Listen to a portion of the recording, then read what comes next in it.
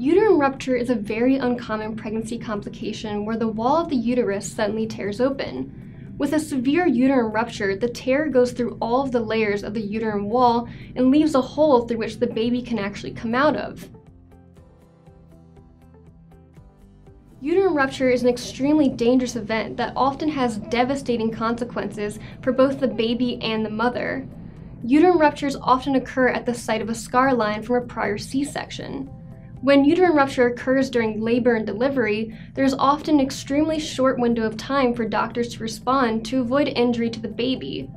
Once rupture of the uterus occurs, doctors will only have between 10 to 35 minutes to successfully respond to avoid serious fetal injury or death.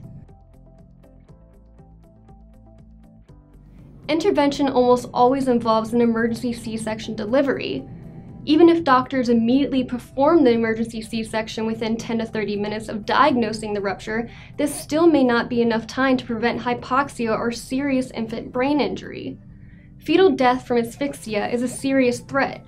Approximately 6% of all babies will not survive a uterine rupture. Please visit our website to find out more of the subject.